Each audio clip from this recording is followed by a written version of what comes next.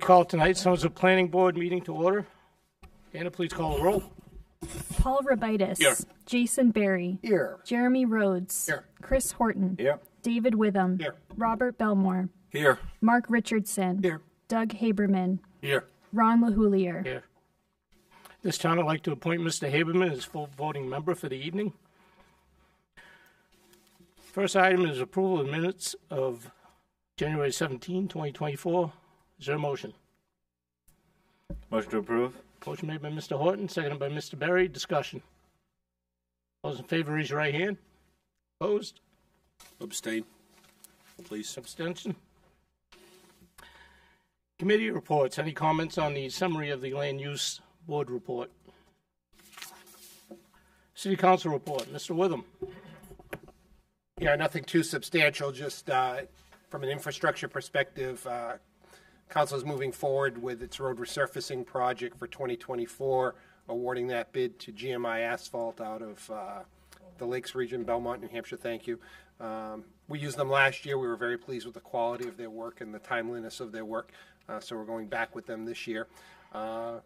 Biggest street on the list is West High Street from Cemetery Road to High Street, that section that delaminates frequently. A number of side streets off of High Street, Pleasant, Silver, that area of the city. We are finalizing engineering documents to go out to bid to reconstruct the sidewalk on the westerly side of High Street between West High and Memorial Drive, basically the mirror image of the side we did last year. And that will also include resurfacing of that section of High Street as well. So that gateway, if you will be brought to a conclusion, provided bids come in where we can see them. Also, continue to move the ball forward with a complete streets project on Constitutional Way. Public Works and the Environment Committee had a first look at that today, teeing up some legislation to proceed with that work. That will likely be 1+ construction seasons, most of the work done in one construction season with a finish coat and clean up in the following construction season, similar to what we did with Cemetery Road a couple of years ago. That's all I have. Thank you. Thank you, Mr. Witham. Stratford Regional Planning Commission update. Mr. Richardson. Yes, Mr. Chairman, we got a couple of things coming up. Tomorrow we'll be meeting at Flight Coffee in Dover as part of the economic development tours that we're doing and seeing what local businesses are doing in their communities. We've done 2 regional impact meetings on 2 issues. One meeting on 2 issues. Housing, were both of them. One was 148 duplexes or 296 units.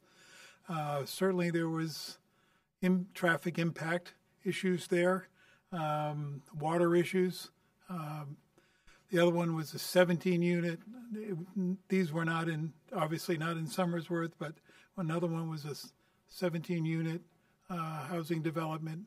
Again, the same thing with water issues. And so, our recommendations is that DES look into those things and that they get a water engineer to look at those issues. And so, oddly enough, the 296 housing units, not 3 streets, not a single sidewalk, and also like a community center for the neighborhood being built. Not a single sidewalk in 296 units, 1 and 2 bedrooms. So that's up to the local planning board to deal with that issue, but it was a recommendation that we made, so that they deal with that. Those are getting interesting for all kinds of reasons. Let's see, what else did I write down here? Oh, we have a couple of meetings coming up too that are being planned to deal with the issue of solid waste. So those will be interesting, I think. All set? Yes. Thank you.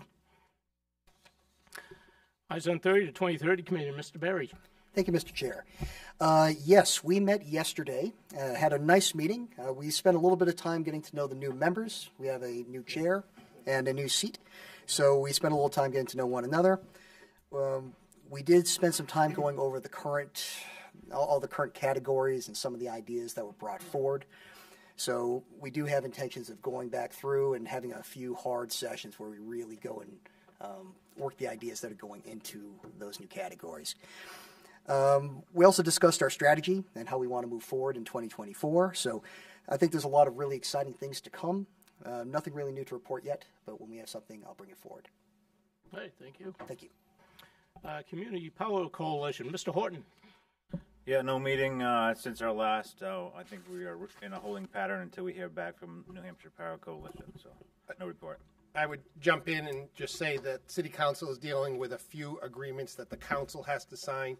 We reviewed a couple of those with Henry Herndon from the Community Power Coalition of New Hampshire this afternoon, teeing up some additional agreements beyond the aggregation agreement that the committee took up. So the ball continues to move there unimpeded, so it's on track. Thank you. All set. Housing Committee, Mr. Horton. Housing Committee has our first meeting tomorrow at 5 o'clock. Thank you very much. Next item is old business. Is there any old business that may come before the board? Director Mears. None this evening, Mr. Chairman. Next, we'll get into new business. I'd like to ask everybody to please turn off or mute your cell phones and other electronic devices. Also, if you care to speak this evening, come up to the podium, state your name and address or your affiliation, and speak into the microphone. If you have to stray from the podium, we do have a portable mic you can use. Under new business, item 4A, Housing Chapter Presentation by Stratford Regional Planning Commission. Director Mears? Yes, so you should have all received my an email from Anna regarding a memo regarding the master plan update that was requested at the last meeting. I outlined where we are in the process for the housing chapter. We do have a draft chapter that was also emailed that will be presented tonight. And Angie Cleveland from Stratford Regional Planning Commission is here to present that. We are also hoping to have an planning board workshop for the next meeting, March 20th at 5:30. This would be to go over the natural resources and land use chapter. This is the section of the master plan chapter that is required. So if members are okay with that, I'm hoping that that could be scheduled for 5:30. The vision and the land use chapter are the required chapters of this. So we are kicking that off. Also, regional planning will be here for the housing chapter as well. So without, Angie, you do have a presentation, sorry. She has a PowerPoint presentation. All right, hello, good to see you all again. I'm gonna put this up here because I have a couple of notes in the presentation. Oh, good. And do you all have screens at or are you looking up there? Oh, I can't remember. You'd think I would remember that, I was here. All right, so for the record, again, Angela Cleveland with the Stratford Regional Planning Commission. I am your project manager for the Living in Somersworth, a housing plan for the city. So we're excited to present the draft, which you have in your packets. Oh, I don't know. Thank you. Thank you. Probably would be helpful, right? So you can see what I'm seeing. There you go. So after, I guess it's been about 7 or 8 months now that we've been working on this chapter. And as you know, we came to you in October with some discussion and where we were at with some highlights from both the survey as well as the community workshop that we held last September. So based on that, as well as some feedback from others, we did create this draft. So I'll go over a little bit of what that is, including some of the themes that we presented in there, which is how we're trying to embrace our chapters these days. A lot of chapters tend to be, novels that people are not reading. So we're taking a new approach to our master plans, of course, based on the community being okay with that. And in this case, it was. So we proceeded. But there'll be a lot of data and appendices that follow with this as part of the final deliverable. We probably have 50 different data points that we could pass along to you folks, especially Chris for the housing committee, which I met with the mayor about today. So that'll be a great resource for you all. So then we'll look at just how some guidance basically and tips on how to review the chapter. We're hoping that over the next month you can do that, and we'll come back in March, again, as Michelle mentioned, on the 20th hopefully for adoption, but for a vote at least, and we'll move on. So as I mentioned, we're really trying to take an approach that this should be a living document. This should be a short document, but not so short that it's not meaningful, but that it should be chock full of information that are going to help you with decision-making regarding housing in this instance. So we have a variety of data points that we've used, some of our American Community Survey data, some of it's raw data that we actually analyzed, and some of it is mapping. So there's a good mix of everything in there that we think tells the story for Somersworth and related to housing. We came up with 7 themes that we batted around quite a bit with the planning team to make sure that they really are capturing where Somersworth needs to go in the future to address housing, and especially around housing needs, which I'll go into, with 6 goals and 29 actions. Very achievable. Again, oftentimes we see master plans that have 50 to 100 actions, and then you get planning fatigue or you have paralysis, and then nothing happens but it sits on a shelf. So we're hoping that this will set the housing committee and the city in general up for success in achieving that. So the themes were developed using a variety of resources. We really wanted to make sure we were listening to the community. So the survey with over 300 responses really gave us a good baseline. And from that and the results, we developed a community workshop where we dove even deeper. And thank you. I see a lot of familiar faces, obviously, including our commissioners, for attending that, because we wanted to hear from you, and we felt that feedback was really key for us to develop, again, reasonable and achievable themes as well as goals and actions. We had that planning board workshop with you all back in October, and then we did a lot of data analysis. So after all of that, we really just had to do some number crunching and information crunching. It does represent some important points for you to organize your efforts, and not just for the housing committee, but we feel that the planning board and other committees should also feel ownership over housing, whether that's ZBA, whether that's even the Conservation Commission to a certain degree. But we do feel like this will be a great baseline and a blueprint for you all. And it does address supply, affordability, things that we're all talking about lately around housing, workforce, your demographics, the local needs, your housing stock, which is really key, and then availabilities of land to actually make sure that you're set up to be able to develop the units that are needed. So we'll start with the population changing. And again, I'm not going to go through all of the 7 themes tonight, but I want to go through a couple that we felt were stark enough to make a case. The first one is around population, and that it is changing, and this is common in every community. So here you see basically a 10-year span from 2011 to 2021, where you're seeing a larger, which is most communities, a larger influx of baby boomers, and then in this case, you're actually seeing a smaller number of Generation X folks. Limited number of kids coming into schools, and an aging population, which if you saw, I think it was the Hampton News or the Seacoast News about a week and a half ago, is that this is really putting a strain on our emergency services, especially more so than we thought, and kind of shifting a little bit differently than we thought, with new housing actually being more associated with kids in the schools. It's actually going the other way. So it'll be interesting to see how our communities address that, and especially as we develop new units to meet their needs. The median age, if you look at this, you're not going to see that necessarily, but if you do quick math, it's about 39.7, which is actually still lower than the median age of 43. So still a younger city in a lot of ways. And this is important, as I mentioned, it really does help inform how and what type of housing developments and just housing in general that we can create. So with the aging population and the declining birth rates, we have an average household size also going down. Again, setting another record, not just for the county, but also for the state, in average household size being lower than the full county and New Hampshire, with 2.33 people per household. And you're seeing a decline in households with children as well, from 35% down to 30%, which is still on the higher than the rest of our communities. We have some communities that are as low as 12, 13% of the households with children. So it's still kind of in the middle, if you will. but declines in those other places. So you see, one person households being 31%, so a third of your population living alone.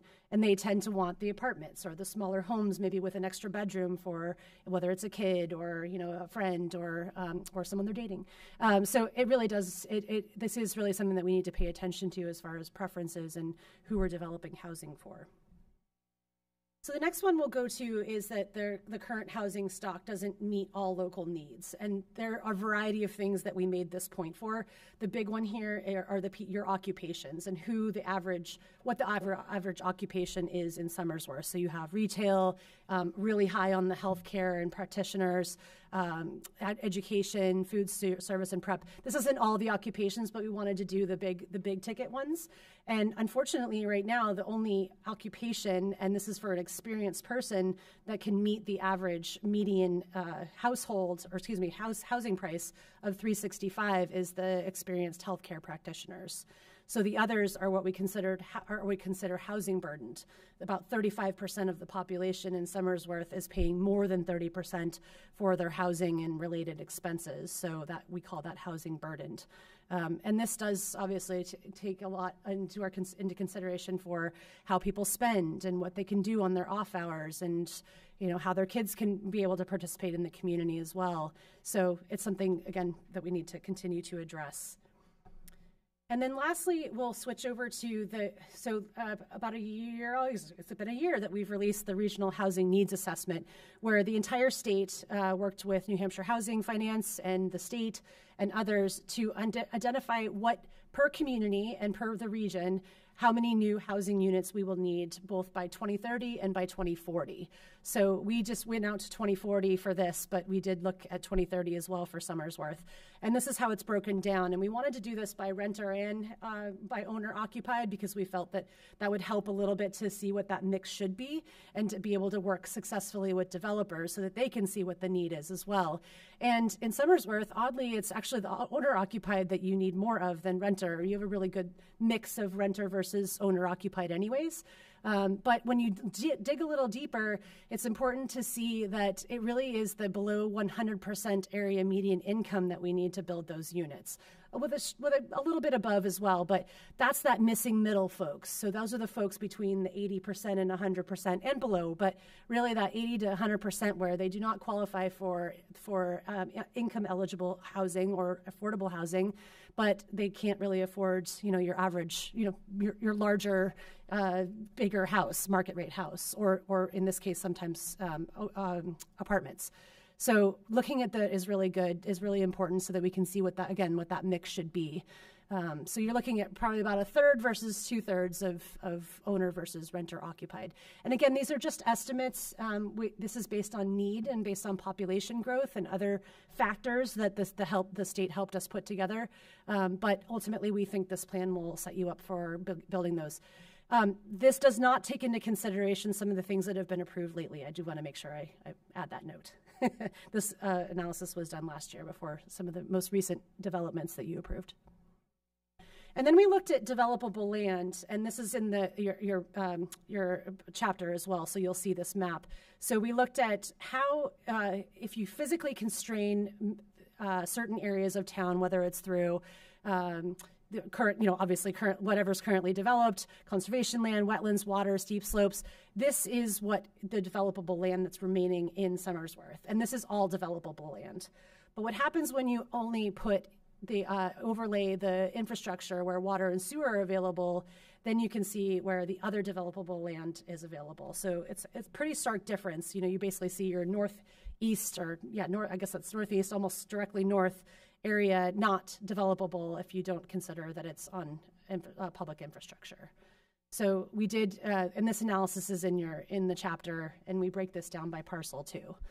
And we'll start to dig a little bit into that with the audit as well to look at non-conforming lots and look at what this could look like, for build out basically, and where you should be focusing some of your efforts. And then also goes into our audit based on, what we think the ordinance could or should change to be able to allow for different densities, maybe a little bit of a tweak on your ADUs, et cetera. But that's in March, so I'm not going to give that away. So I want to give a couple of tips on what we're hoping to have you review the draft, or on how we are hoping to have you review the draft chapter. So we're hoping that the themes resonate, but please let us know if something's not clear, if something, is it just not sinking in somehow? We'd love to talk with you about that and make sure, again, that you feel ownership over these themes and they're correctly capturing how you think you need to address housing in the future. If there are any questions on the tables, charts, maps, there's quite a few of them in there, but we feel that they help tell the story again. And so if you think there's something missing or something that could be tweaked a little bit, well, we definitely would like to hear that. On the goals and actions, any clarifications, especially regarding the actions? Are they clear enough? Are they straightforward enough? Are there additional actions that you think we should be considering as a city? And then anything major missing. Hopefully we've talked enough over the past 7 to 8 months that there isn't anything missing, but we want to make sure that that is the case. We will fix all formatting. I did go through this with a fine-tooth comb several times over the last week, so for spelling and grammatical issues, but that will be, and then it'll be in a more formatted version, but we wanted to have it be something that we didn't want to put too much time into the formatting until we heard from the planning board, let me put it that way. So we're hoping that comments could be sent either to me or to Michelle or Anna, however you would like to do that. I don't mind them coming directly to me, and then I'll make sure Michelle sees them. We'll compile all of those and update the draft, and then have that back out to you before the March 20th meeting in anticipation of a vote. So, any questions? I know you just got this morning, so I don't expect any on the actual chapter, but...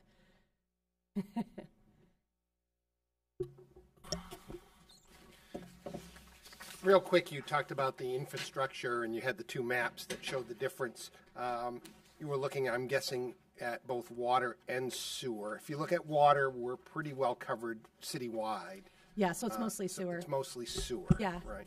Yep. And a question on that. I don't understand why we're considering sewer as eliminating areas that can't have housing, because a lot of subdivisions. I have a private septic. That there are quite a few subdivisions that have private septic. So some of that area that you're discounting could have private sector, and probably has city water. Well, we're not necessarily discounting it. It's just in some communities, deciding factor on more density is really probably the bigger issue. It's not necessarily single family. It'd be around duplexes and higher. We're really more multifamily and higher. Well, I think it needs more clarity because I don't. I would agree. Sure, Yeah. absolutely. A great point. Thank you. Mr. Rhodes, Mr. Horton? One piece that I'd love to get some more information on as we get closer to a final component is a little bit of a broader view outside of Somersworth directly, particularly where we're kind of sandwiched between two significantly larger areas in terms of footprint. With Rochester and Dover, we do a lot of initiatives as part of the Tri-City area. Mm-hmm. I'd love to see how housing could be addressed as a broader concern there as well. So do you want data that...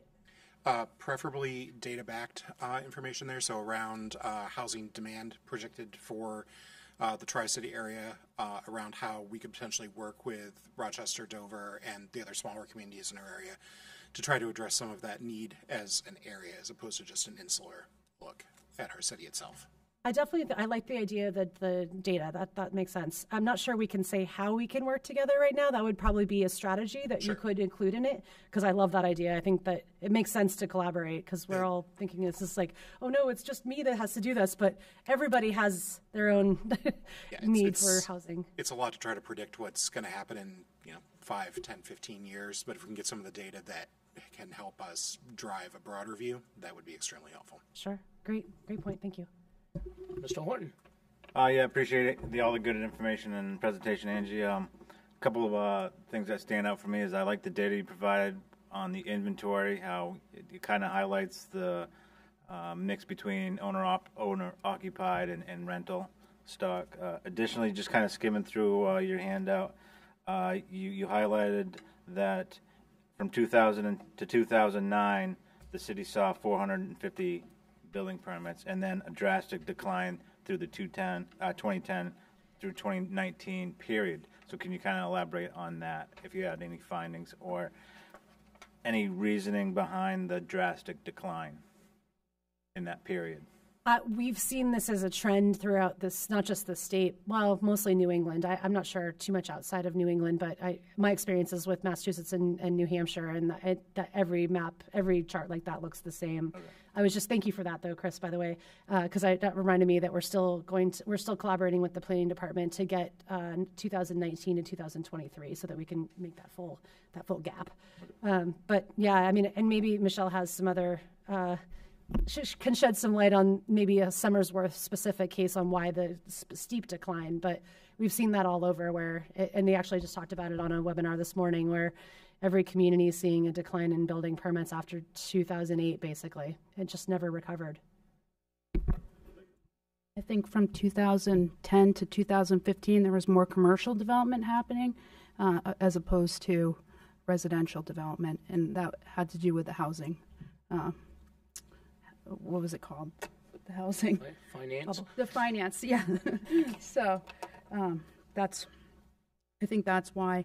Also, something to point out as part of this plan, it takes years to build out these housing developments. We are finally seeing some of these housing developments that were approved back in 2014 come in for street acceptance. So we want to make sure that that's documented in the housing chapter, and I've talked to regional planning about this to make sure all of the subdivisions and the multifamily is documented, that it takes a long time to build these out, and they're usually phased projects.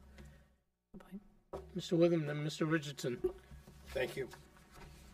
Your mind can go on forever and ever. Just, how is this? How could this be? What can we do? So this is a great leap pad, really, into this whole conversation. Yeah. One thing I think would be helpful is an example or two. So, for example, you talk about owner-occupied in that category for people that are living below the median income. Mm-hmm. What is an example there? Like a tiny home or what? Oh, to meet their housing needs? Yes. So I understand that that's a demographic we want to try to address. What is it that addresses that? So the front page has an example of different housing types that is what we consider this new term. It's not really even new, but term called missing middle. Got it. So everything from ADUs and granny flats to fourplexes. So it's something that's more efficient. Usually it's not McMansions, but they're smaller units, but they meet. And some of it's starter homes. Some of it's things that are just on the smaller side that they don't necessarily need to. They can grow into necessarily, but not have to feel like there's a lot of upkeep. Gotcha. Mm-hmm.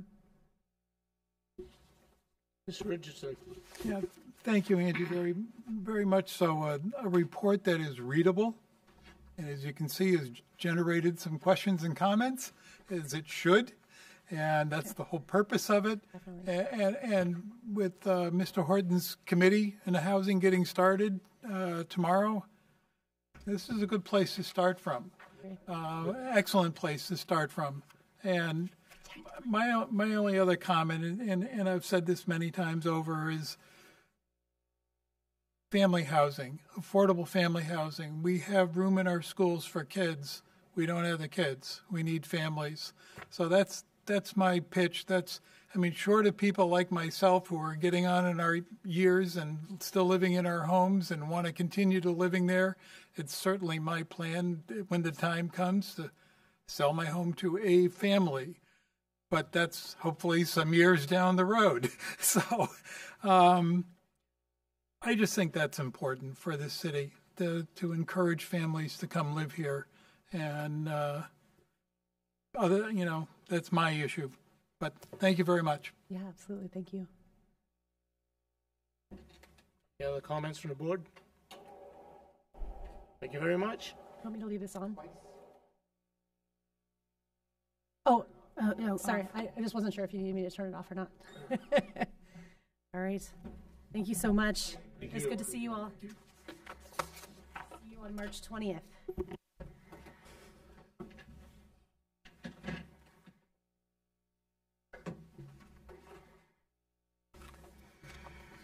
Next, item B, Tammy DeRozier is seeking to amend an existing CUP number 08-2022 to add enhanced erosion control and ensure safe access to the backyard and return original shrubs and plants and various other improvements, including a shed, maintenance to existing structures, landscaping and site maintenance to property located at 14 Westman Street in a residential single-family R1 district, assesses map 25, lot 48C, CUP number 08-2023. Director Mears. Yes, thank you, Mr. Chairman. So the applicant was granted a conditional use permit in August 2022 to reconstruct the drainage along the property. This is old drainage infrastructure that was part of the subdivision. When it originally got approved, it has actually now formed into a wetlands and is under the jurisdiction of the conditional use permit, so the Conservation Commission has to review this and make a recommendation. The applicant is now seeking to amend that plan by adding enhanced erosion control for safe access to the backyard by constructing 3 rock walls in a tiered manner with 3-foot landings and return original shrubs and plants to the property that had previously been located on the Flynn side of the property. The applicant is also seeking to add various improvements. Basically, this lot is within the entire buffer area, so anything that Tammy does to her property has to go before the Conservation Commission. So she has a laundry list of requests here. Access strip along the garage, erosion control along driveway, maintenance and rehab of existing flower beds, new flower bed, gravel strip maintenance, foundation repair, deck repair, front step replace and repair. The conditional use permit request was required by the Conservation Commission at the January 10th, 2024 meeting. The following recommendations were made by the Conservation Commission. Recommend approval of an item, which was a request to install a 10 by 12-foot shed with 1-foot tall wall of rock or timber along the front, right, for erosion control surrounding the plantings. There was another request to recommend denial of request 1 and 2 to amend the previously approved CUP to add enhanced erosion controls by constructing 3-tiered rock walls and returning to original shrubs and plants to the property as shown in Plan 1 for the following reasons. The work was approved under CUP 8 2022 and it has not been completed. The proposed modifications were required as an engineered design plan set. Requests that the original approved plan completed by Norway Plains be completed and native shrubs and ground cover be planted per the plan. So staff recommends that the board accept this application as complete and begin the review process. It was determined at the Conservation Commission that items B through I were ordinary maintenance and they would be exempt from the requirements. All set. Thank you. Entertain a motion to accept the application. Motion made by Mr. Revita, second by Mr. Horton. Discussion. All those in favor, raise your right hand. Opposed? This time I invite you to make your presentation. Hi. Are we good with the... Okay. So Tammy DeRosiers from 14 Westman Street. Like Michelle explained, I was here in August. I had August of 22. Had approval to do enhancements or to fix the drainage ditch that I have or had along the side of Flynn. I have a corner property, Westman and Flynn Street corner. Over the years, the drainage pipe that started at the corner, the very corner, just continued to erode, flowing down Flynn. So I had quite a bit of a hole there, and it was starting to creep in up against my foundation. So at one point, I only had about 4 feet between the corner of my foundation down into this ditch. So pretty dramatic. It dropped about 8 feet at its deepest point, and then about 6 feet. So we got approval. The plan, the primary focus of the plan was basically to go from Westman and follow about 50 feet of the 100-foot stretch of this. So the plan focused on that piece of it and taking care of the ditch that was there, the erosion that was there. New drainage pipe was put in, manhole, fill, everything, and that part of it, a lot of dirt. a lot of that is, and that's all done. That was done actually in June of this past summer. Couldn't do it in 2022 because I was waiting for DES to actually approve the plan. That took some time. So in June of last year, that work was done. And again, the focus of that was from the outlay of that pipe up to Westman Street. So now that is done, it's very apparent that there was a piece, which is the backside of the property, which is actually my backyard, that would flow into this wetland section, has quite a slope. I now have 7 feet before ditch from the corner of my foundation, so I've gained 3 feet from that corner. Granted, the rest of it is filled all the way to Flynn and is good, but there is still this one part of my corner that is concerning to me. I did not realize the extent of the plans that I needed to follow, but what I'm requesting is to build 3 tiers up that slope, 2.5 at its highest point, rock tiered walls, backfill it so that I can try to keep any more soil or anything from eroding down, and also try to stabilize that very corner of that foundation. That was my request that I came with. First part of it. They're 2.5 foot walls. They run about 25 feet long. There would be 3 of them. The last one would bring me level with what's there already. And the front face of it would be about 12 feet from the corner. So I figure by the time I backfill and stabilize, I would have a good 10 feet in that corner that would let me get to the backyard without any concern. So that's my presentation on that piece of it. I don't know if you have questions. That is one of the things that the Conservation Commission did not approve. They're worried about the engineering of it. They wanted me to potentially go back to Norway Plains, understandable, and have a new plan drawn up focusing on that erosion.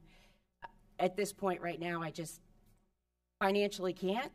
I need to move on and deal with other things. So going back to Norway isn't an option for me. I was hoping to be able to do it, the best that I can do it, and they're short walls. I'm not looking to do 4-foot walls that would require reinforcement or any kind of extra engineering just to build these tiered walls up that slope. Okay, thank you. Yeah. We'll probably have some questions for you. I'm going to open the public hearing for Okay. any public comment. Anybody from the public care to comment on this application? Sir? You may have a seat right now until the Okay. comment section's over.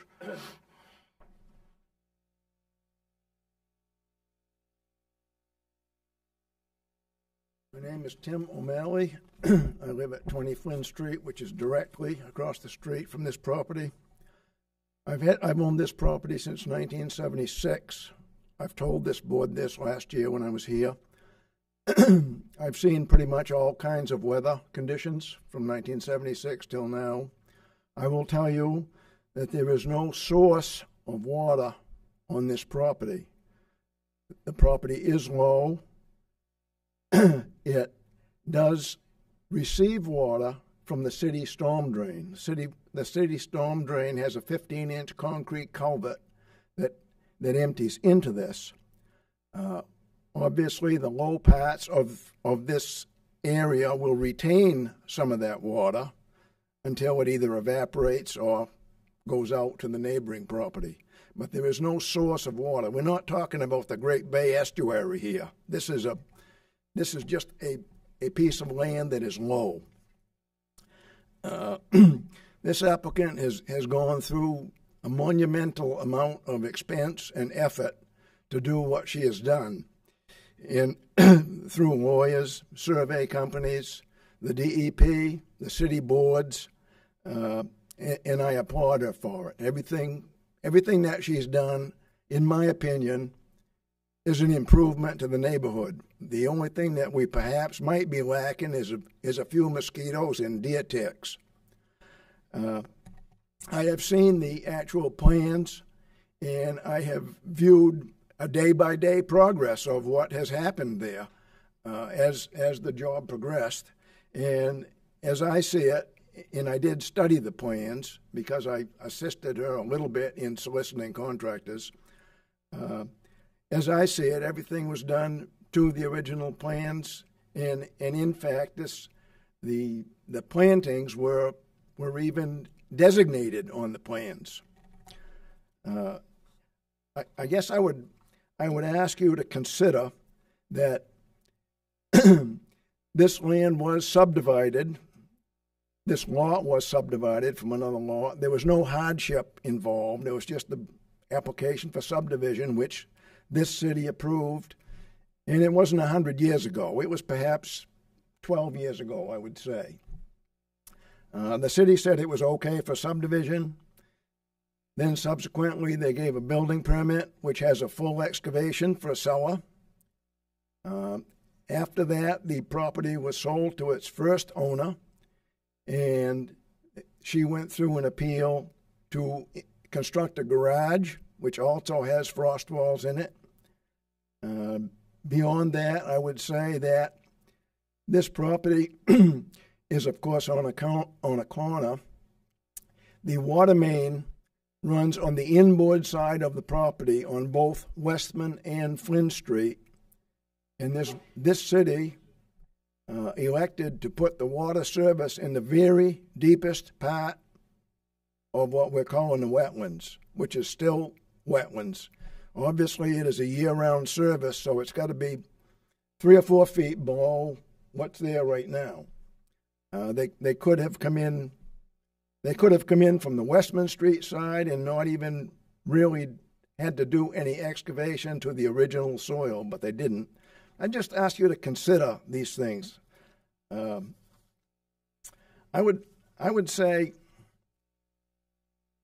this is a little bit off the track, but I've probably had at least 50 supervisors in my working career, and when you get a little age on you and you think back, you reflect upon some of those people, and the people that I have the most respect for are the people that not disregarded the rules and the laws, but were able to interpret them for the betterment of, in my case, for the betterment of production, for the betterment of the product, for the betterment of the workforce, for the betterment of everybody.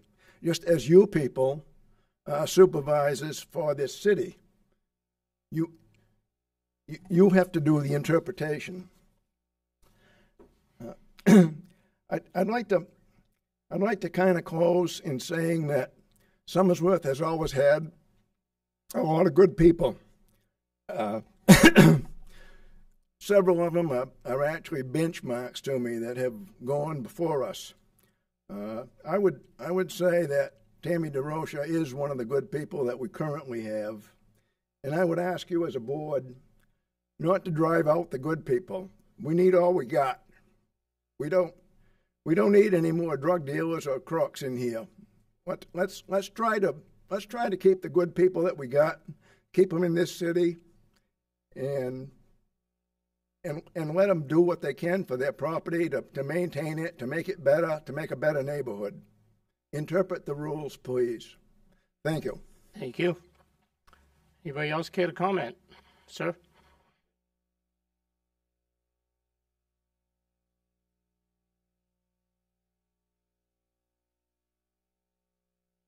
I'm Jacques Breton. I live at 11 Westman Street, directly across from Tammy DeRocha. And from the time she moved in, that ditch was always a pain. So as time developed, she saw what the erosion was doing to the foundation. There's a clear crack from that past. She's stopping it, and she continues to want to stop it. But with that stopping it, She also wants to beautify the whole corner, that as we drive around the neighborhood, we can at least be proud of those streets there, those neighbors, those houses. And I don't know how many of you folks have been in that neighborhood, but it's pretty well maintained. And, there she sits as a real showplace. And what she's trying to do in effort, and I'm helping her, all right? I'm helping her gathering the rocks to build those 3 levels very cautiously and very slowly, so they're properly done from a point where you can jump on them and they're not falling over for fear of anybody wants to think that way.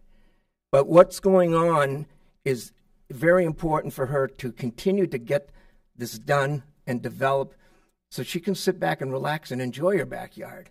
And we as neighbors can also enjoy the fauna that will be there that she wants to put up there. I mean, the plants that she wants to put there have been plants that were there. Most of those plants are sitting in my yard and in the ground so we can put them back in there. So consideration of all of the above would be appreciated. And, I just say thank you very much for your patience in listening to us. That's all I have. Anybody else care to comment? Director Mears, is there any correspondence concerning this application? None this evening, Mr. Chairman. Seeing none, we'll close the public hearing. Go to questions from the board. Mr. Berry. First things first, you are very lucky. You have really wonderful neighbors. I wish I had neighbors half as good as yours. So these are all my direct neighbors. There's only Wonderful. one other one that couldn't come tonight. But Welcome. yes, Thank you for joining here us. to support me. Jack's not kidding. He's helped me lug, found me rocks that have come from the neighborhood because it is a wonderful, absolutely wonderful neighborhood that I don't want to leave. But, yeah, I don't want to leave. Yeah, there's a phrase, it takes a village. Right? This is a village. And this is one of yes. those cases. I'm very pleased to hear that. So, once again, my apologies to you having to come back to us again, but I understand your hardships. It makes perfect sense to me why you're here. I don't have a problem with anything here. The only thing I have is a couple of questions, because understand, as a former civil engineer, I look at the wall, right? So I want to understand more about what you're looking to do, because understand, typically when we build walls, we require an engineer stamp, basically. Yeah. So can you explain to me in a little bit more detail what exactly you're looking to do? How far are these tiers apart? How tall are they? Yep. What is the build? How are you securing it? Yeah, so they're small walls. Again, I don't want to get into this situation. I have done this 4-foot walls, bracing in the back, dead on level. And that's I on purpose am I'm doing them or want to do them in tiers to stay away from that type of concern or that type of construction. So 2 feet to 2.5 feet, just because of the lay of the land and the way that I have to level them out on the base to be able to keep them, running along the way the slope is, the way the ground is. They're dry fit. They're being locked in by each other, backfilling with smaller riprap and stone to backfill it behind them. They're about a foot wide themselves, so really locked in to keep them there, and then backfilling them. They're being placed on the slope, so this is part of the land that was not altered on the plan. So it is the slope that was there. So it's a matter of being able to make sure that area is level and placing those rocks on them. They're, again, 2 to 2.5 feet tall, depending on the lay of the land, and I'm doing 3-foot landings in between that are filled. Okay, so there'll be no motor or anything. So it's just a natural wall. Yeah. Okay. Yeah, dry fit. Yeah, just for me, it's just the concern of what if there's a failure in the wall? If someone gets hurt. Yeah. I don't know, personally, as one board member, I'm okay with the idea, but I don't know if others would be okay with the idea of having a wall of that nature. And I'd love to hear what everyone else would like to say about that. Mr. Horton and then Mr. Rhodes. Yeah, thank you. I appreciate all the good comments from the neighbors here as well. A couple things that stand out for me really.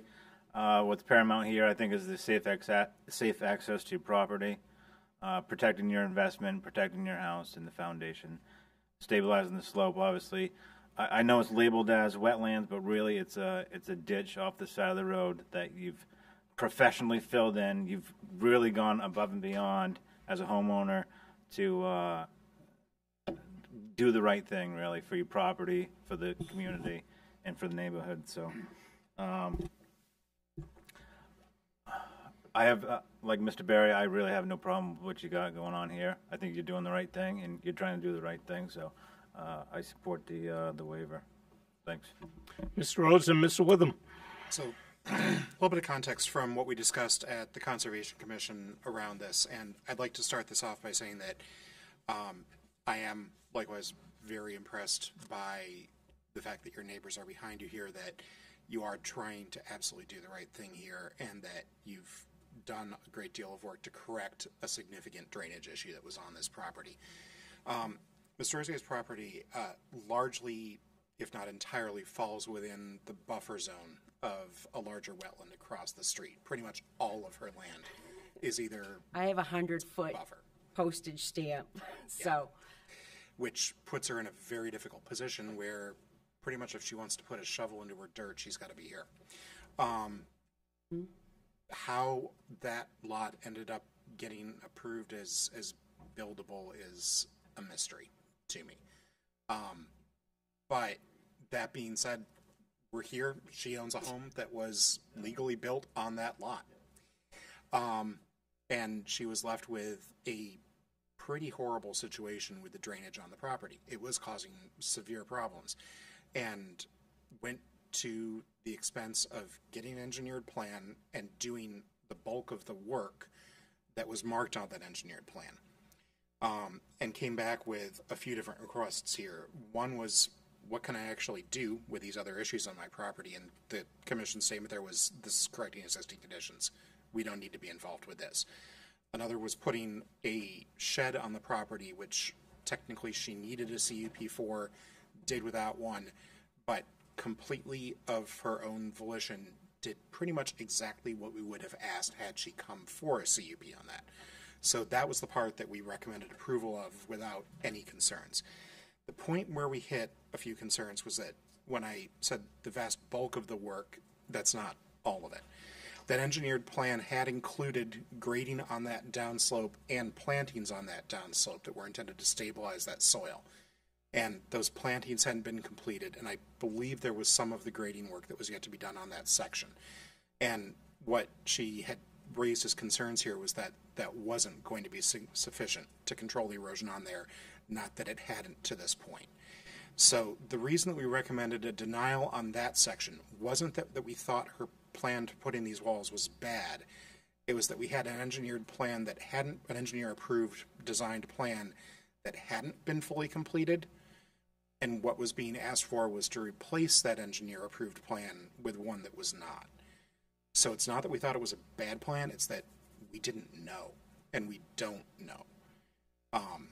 If you look at the folks that are on the Conservation Commission, we've got people who are environmental scientists, foresters, me who's capable of taking notes and writing up minutes. We don't have a civil engineer. So we couldn't adequately evaluate the two plans against each other, except to say that the one that was approved wasn't 100% done, and this one didn't have an engineer's signature saying that it was good. So that's where our recommendation to deny came from there. It's absolutely no judgment on the applicant or her desires, and strictly an assessment of the two plans with what limited knowledge we have. Mr. Witham. As Director Mears was reading her staff memo, I had to look at the application again. I looked up at you because I thought we were building a Walmart supercenter. I'm like, what is going on here?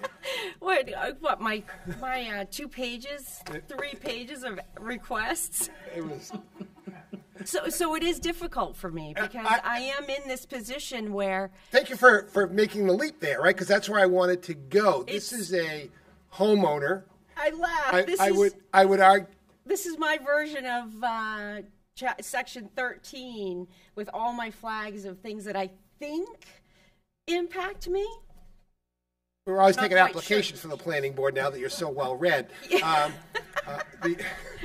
Oh, you never know. I'm glad we could chuckle over it, though. But this is a homeowner, as has been articulated by many here, that is trying to do the right thing, trying to follow the letter of the law, that has a property, perhaps should never have been a buildable lot, but here we are now, right? And not your fault. And trying to take a bad thing and make it better. I don't see any reason why we should stand in the way of this.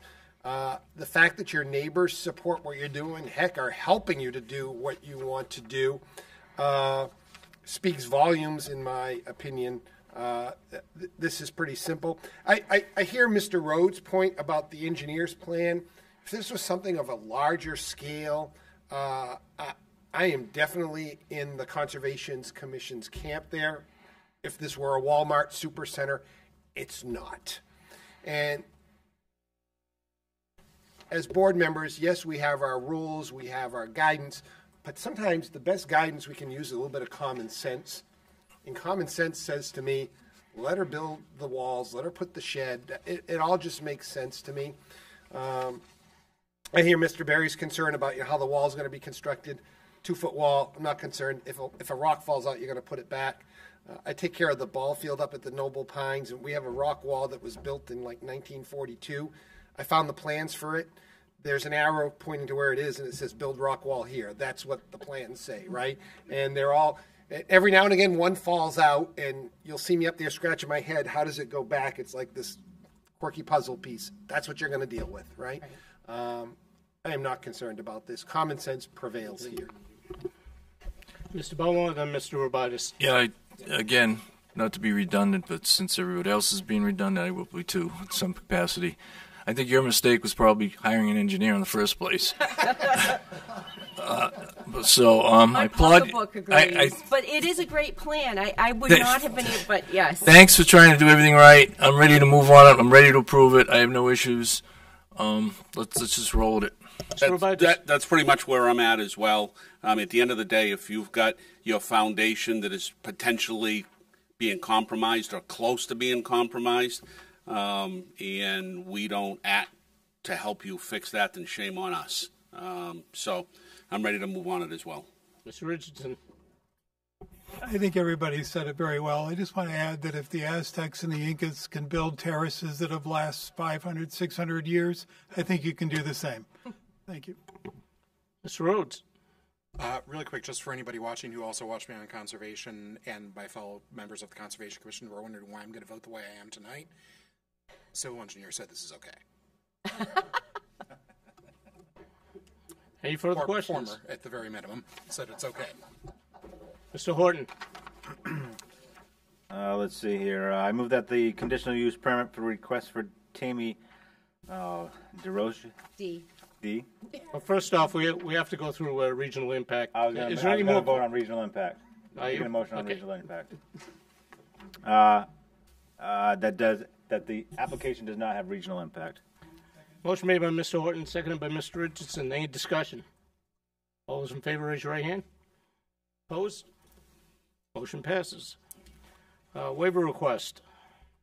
Entertain a motion. Waiver request. Oh. Mr. Rhodes. I move that the request of Tammy DeRosier. I want to get this right. For a waiver from Section 9 of the Site Plan Review Regulations requirement to provide fully engineered plans be approved. Second. Motion made by Mr. Rhodes, seconded by Mr. Robitis. Any discussion? All those in favor, raise your right hand. Opposed?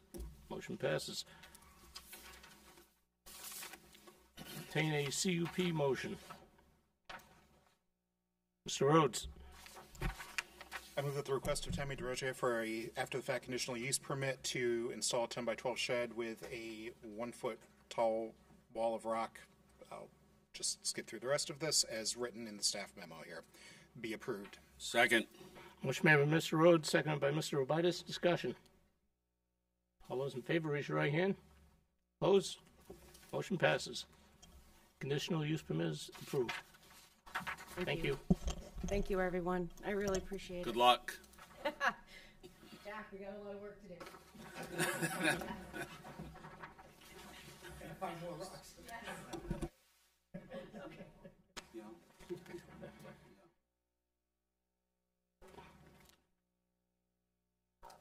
Item 4C, Jamie Aldebott is seeking a site plan amendment for a waiver from parking space requirements for motor vehicle services indoor car detailing business on a property located at 497 High Street in the residential commercial RC district, assesses map 40, lot 53, condo map 90, lot 53C, ZBA number 2023. Number 2023. Director Mears. Thank you, Mr. Chairman. 497 High Street was developed in 1990 for a 14,000 square foot building to create 3 commercial condo units for 5,000 square foot Midas muffler and 2,000 square foot for unspecified service and 7,000 square feet for VIP auto. 52 parking spaces were provided, 12 interior parking spaces unidentified on the plan, and 40 exterior parking spaces. 25 parking spaces were allocated to the subject 7,000 square foot condo unit. 47 parking spaces were required by the site plans during the development of the site. The 5,000 and 2,000 square foot Midas Buffalo and unspecified service area are now occupied by Tire Warehouse and a separate condo unit from the subject area. The 7,000 square foot unit previously occupied by VIP Auto is now occupied by a 3,500 square foot retail use, AT&T, and the proposed 3,500 square foot for motor vehicle service use, indoor car detailing business. This did receive a special exception in January to allow motor vehicle services, indoor car detailing with the following conditions. All motor vehicle service shall be contained within the building and shall not be done in the parking lot. And this shall include the washing of cars. Applicant is proposing to split the 7,000 square foot unit to support 3,500 square foot retail and 3,500 square foot motor vehicle service. The proposed use will require the following parking spaces per the site plan regulations. Retail use is 1 space per 200. 3,500 square feet would be 18 spaces. Automotive services station, 4 spaces per bay. 12 spaces would be required. The total required spaces are 30 spaces for this side of the development. Staff believes that the application is complete and the board can take action. All set, thank you. Entertain a motion to accept the application. So moved. Motion made by Mr. Richardson, second by Mr. Witham. Any discussion? All those in favor, raise your right hand. Opposed? This time, I'd like to invite you to make your presentation. Good evening, members of the board. My name is Jamie Aldebott. I'm the owner of the Seacoast Auto Detailing. Basically, I'm seeking a waiver for parking spaces. Currently, based on the regulations, I should have 12 parking spaces. But because I have 3 bay garage, well, this place has 3 bay garage, I'm supposed to have 12. But I'm seeking to run my business with 7, which is the current parking spaces that we have. Because by numbers, by regulations, AT&T should have 18 parking spaces. And the parking on that side is 25 by total. That's what I'm trying to seek, just to a waiver to open my business with 7 parking spaces instead of 12. The owner already did the maintenance inspection to the drain also. I have the receipt right here. I don't know if you want me to provide that information right now. I also have the product list that it was requested last time that I was here. And that's all I have. set? Yes. All right. At this point, I'd like to open the public hearing. Does anybody care to comment on this application? Director Mears, is there any correspondence concerning this application? None this evening, Mr. Chairman. Seeing none, close the public hearing. Questions from the board. Mr. Belmore. This went to the SRTC, didn't it? Yes. Were there minutes in the packet? I couldn't find them. What did the SRTC say? I was going to recap that. So, okay, if you want to recap it. They recommended approval with a few conditions. All outdoor lighting shall be downlit and fully shielded. The oil and water separator shall be inspected yearly. By July 1st, reports shall be submitted to the Department of Development Services, and that's internally within the building. A copy of the completed stormwater inspection and maintenance log shall be provided to the Department of Development Services annually on or before July 1st. This requirement shall be ongoing condition of approval, and the applicant shall provide a chemical list for review by the wastewater division. That's the only question I had. I'm fine with the project. I'll be looking to support it. Mr. Rubitis. I just wanted to recap real quick. We had discussed the parking requirements for the size of this business. We also had some correspondence or some conversation with the people that owned AT&T, I believe. They have 25 spaces assigned to them, which they said they do not use that. So in his business, so to speak, there aren't cars that are stacking up that are broken down. People drop a car off, they have it cleaned, they pick it up that day. So at the end of the day, after we had met with the applicant, SRTC was in full support of passage of this. Mr. Witham? Again, regulations exist. They make sense in some cases. I'm going to let common sense prevail here. I've driven by this property thousands of times. There's never an issue with parking now, and there won't be after you move in there. So, green light. Any further questions from the board? With that, does anybody have a motion for a waiver request? Yeah, I'll make a motion to approve the waiver request. Second. Motion made by Mr. Belmore, seconded by Mr. Rubitis. Discussion. Those in favor, raise your right hand. Opposed? Waiver passes. Thank you so much. Just one question. For the chemical list and the maintenance in cleaning drain. Director Mears? Okay, perfect. Thank you for taking the time. Thank you. Good luck.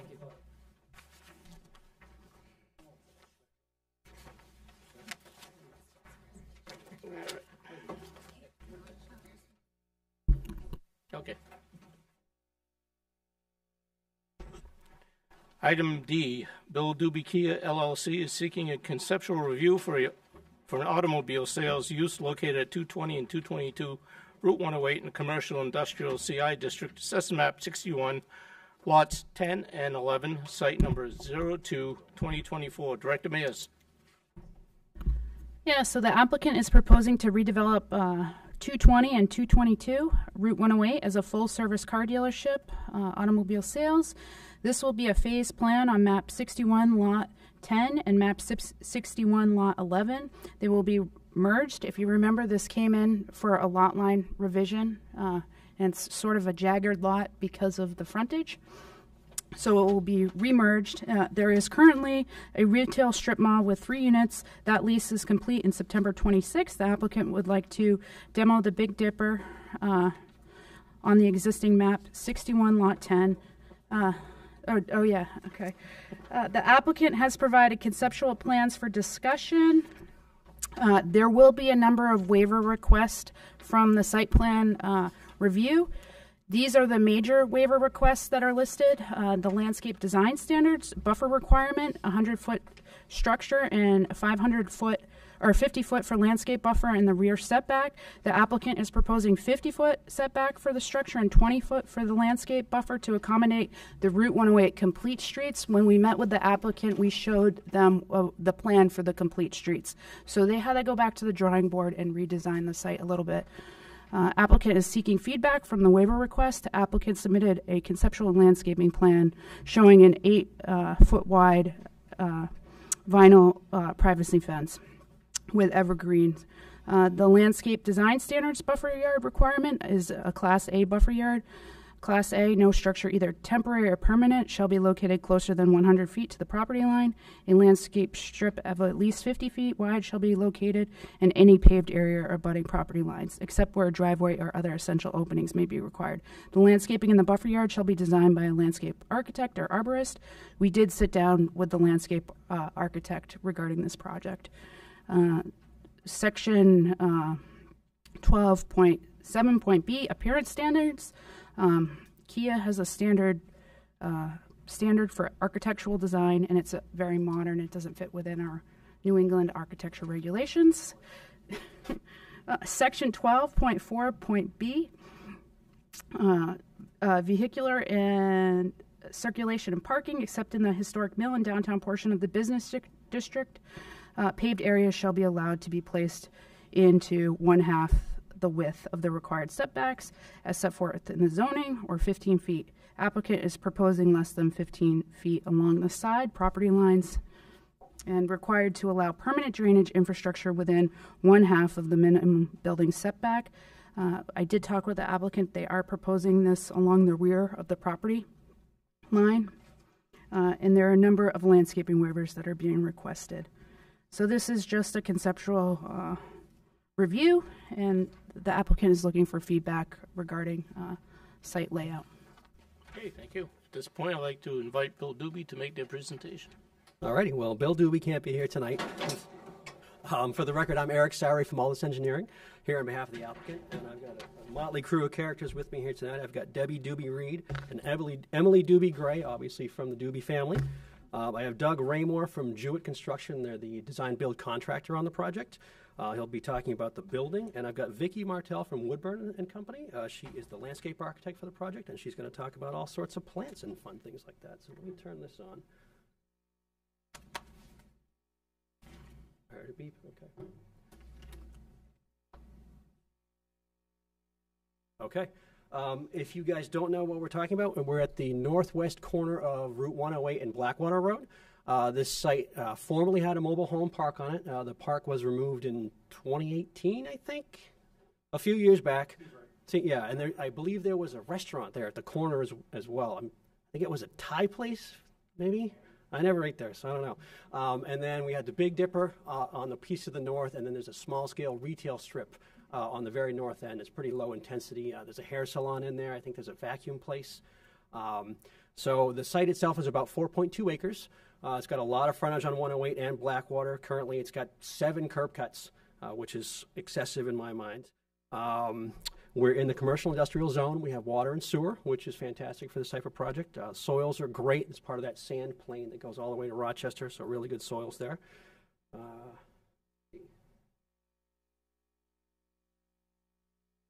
There we go. Okay, so what we're looking at doing here is a Kia dealership.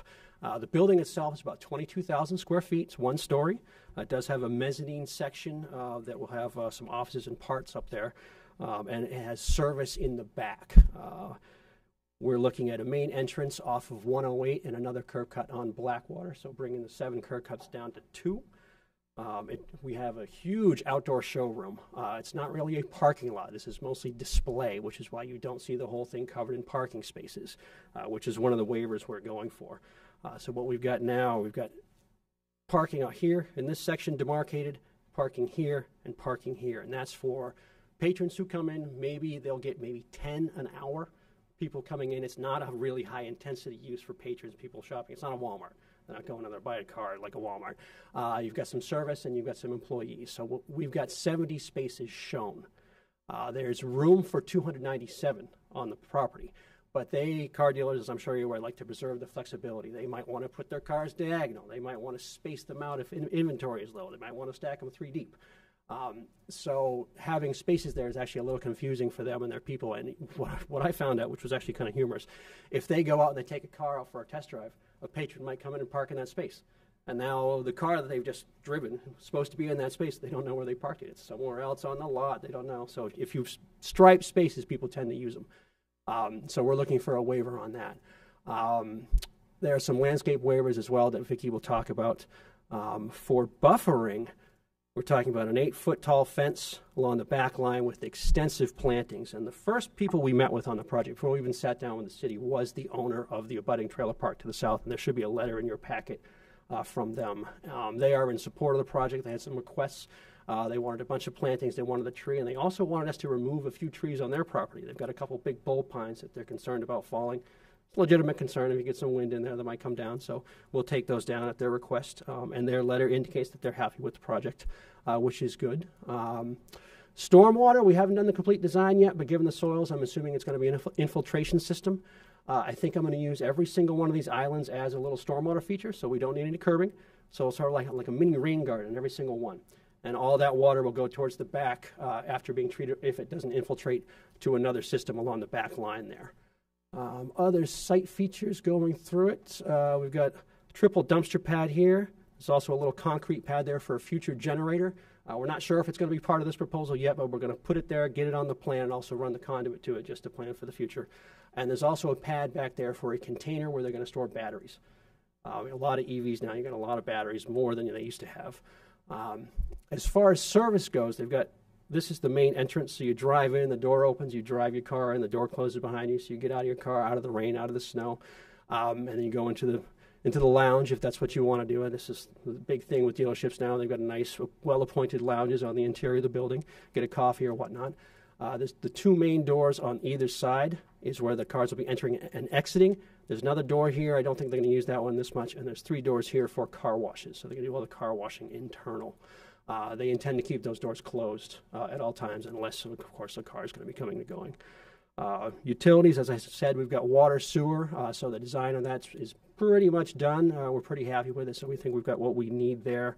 We're going to have water and electricity come from Blackwater. Sewer and gas are going to come from 108. Lighting is going to be a little more intense, obviously, for, it's a car dealership. One of the waiver requests in front of you is talking about night lights. We don't want to turn the lights off completely at night. We've got millions of dollars of inventory there, so for security purposes, they want to dim the lighting by 2/3. So typically back before we had LEDs, they would leave, if you had like 3 or 4 lights on a single pole, they'd turn off 3 or 4 or 2 or 3 of them and leave one on, similar to that. So the lighting level will be reduced, but it won't be completely off. And everything is sort of facing 108 versus towards the back. I don't think we have any light poles at all along the back line. That's for the abutter. We want to be considerate of their needs. Let's see, what else do we have? We did look at DOT. Meeting with Michelle was an interesting meeting. We did not anticipate such a robust DOT project right in front of our front door here. It did have significant impacts. They haven't finished the design yet. I couldn't get the CAD out of them, but I did drop their PDF of their concept, and we had to push the entire site towards the bottom of the plan. Originally, I think we had 10 feet. Now we've got 25 feet along the front, so we had to move the thing 20 feet, which is quite a bit of impact. It remains to be seen how that's going to really affect the final design. I'm pushing DOT. I've been asking them for a month to get a scoping meeting. It's been a month, can't even get a meeting. But we hope to, have a discussion with them about what they're going to want us to do in terms of, planning for the future, so that we don't do something here that's really going to shoot ourselves in the foot. I think I'll turn it over to Vicki now to talk about landscaping. Then I'll turn it over to Doug to talk about the building. Then we can go through the waivers and questions. You want the lights on?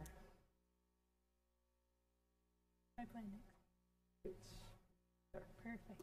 Good evening. I'm Vicki Martell from Woodburn and Company Landscape Architecture. So I have a preliminary concept landscape plan for you here. So I haven't called out tree species and things like that yet, but I'm giving you an idea of where I have shade trees, where I have ornamental trees and planting. So to run through this with you, we've got perimeter trees around the outside of the parking lot. You can see. Keep clicking? Yeah. Oh, there we go. Okay. So around the outside of the parking lot, we have shade perimeter trees. For the most part, I do have a couple places where we have ornamental trees. Here we're just getting a little bit close to the overhead power line, so I want to keep those trees a little bit lower. In terms of the other perimeter landscaping, I do have areas, it's a little hard to see on the projection, but you can probably see it on the plan in front of you, areas where we have lower shrubs and perennials. So I totally understand that in most cases, you'd want to buffer those cars and the view of those parked cars from the roadway. In this case, those cars are inventory and the dealership is looking to sell them. So the idea here is that we'd sort of be strategic. We wouldn't have that type of planting everywhere, but we'd have it in select places to make the dealership look a little bit more handsome. They would be low and ornamental. The cars would still peek through. We wouldn't be obscuring the view completely, but we'd still be making a nod to your desire to have a bit of separation there. And then on the inside, we've got a shade tree on each island that we have. We didn't do one here because we're looking to have a sign on one side, and there's also a bit of a four-way traffic intersection there, so we want to keep the visibility there as best as we can. And then to the bottom of the lot, as Eric had talked about, this development has really been squeezed in terms of the original width of the lot and then trying to accommodate that complete street. So we don't have a huge area to buffer there, but I'd like to plant that robustly with evergreens. And my hope is that evergreens in conjunction with the fence will give the residences down here more protection than they have now. Right now, they're basically open to 108. So once we have that solid fence with the evergreens in front of it, I think they'll have a lot more sound attenuation and protection from that street than they have now. So it's certainly a relief in terms of the width of that buffer, but I do think that this will be pretty effective in giving them some separation from this development.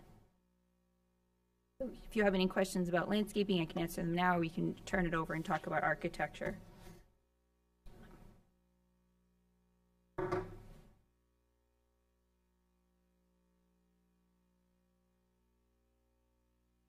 Good evening, Doug Remore with Jewett Construction for the record. Yeah, moving to the building itself, as you can see, as Eric suggested, not exactly a New England style cottage, but it is a pretty sharp looking building. We have Band's black ACM across the top and a mix of insulated metal panel as well as EFIS on that gray color that you see. In compliance with Kia's national brand standards, we have pretty limited wiggle room when it comes to design of the building, the colors, the massing itself.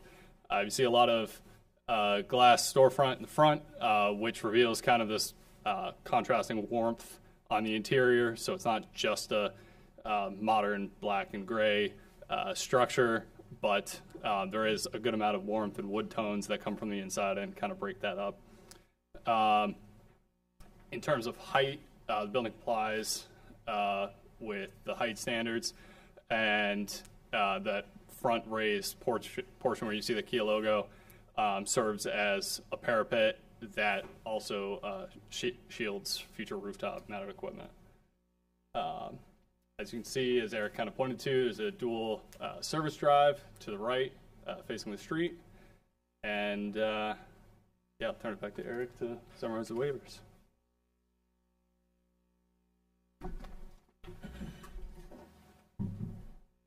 Alrighty.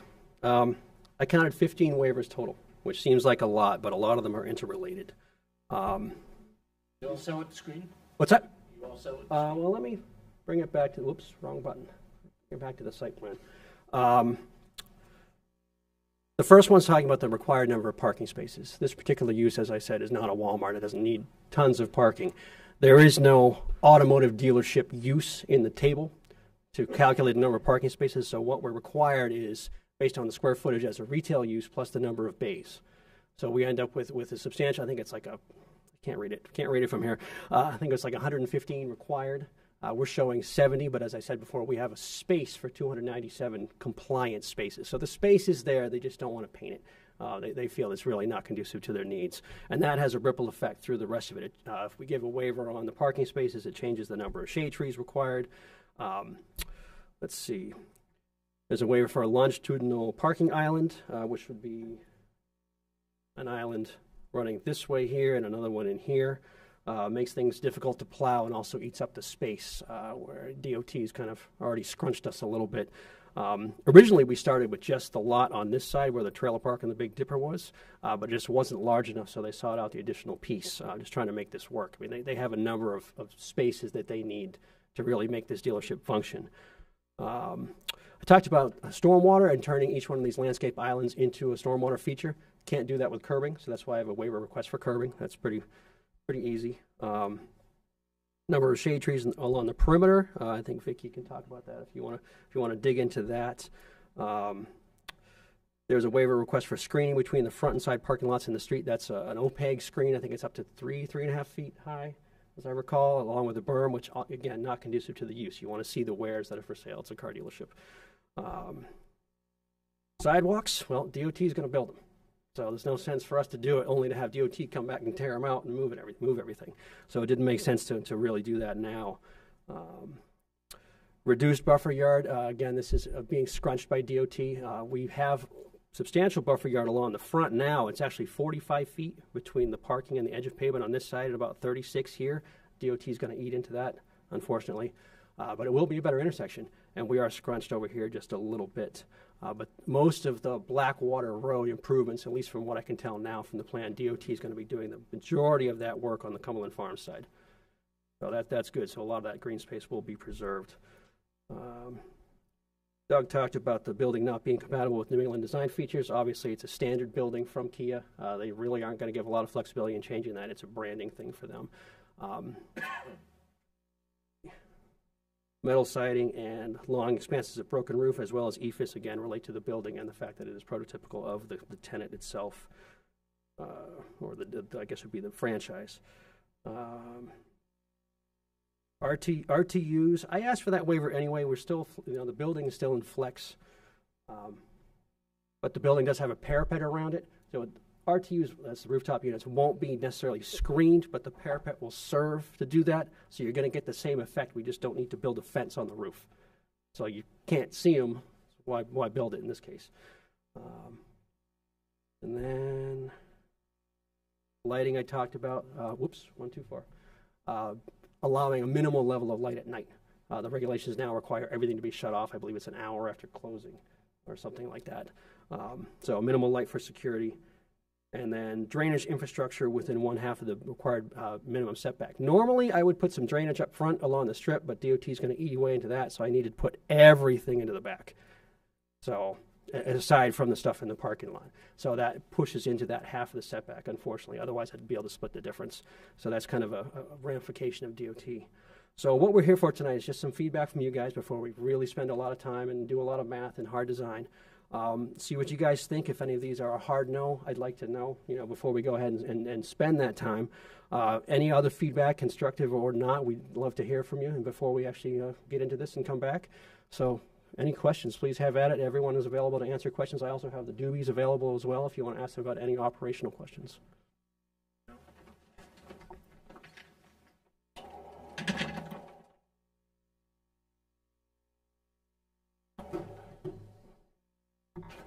Questions from the board? Mr. Witham. High level, I like the project. I like the look of the building. It's interesting when it comes to design standards.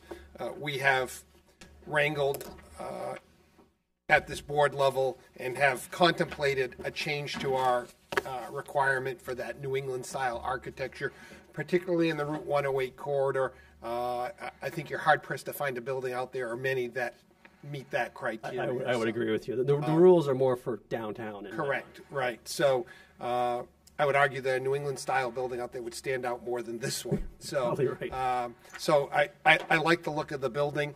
I think your concern for the abutting mobile home park is a good one. I am thrilled that you reached out to the owner of the park and engaged them in a conversation. I saw that as perhaps one of our bigger hurdles here. I appreciate the fence and the aggressive plantings and all of that. I think that is going to help this markedly. I can appreciate the need for some level of lighting with millions of dollars of inventory at night. Typically, when we get our plan sets, when we get to that stage for the formal submission, there's going to be a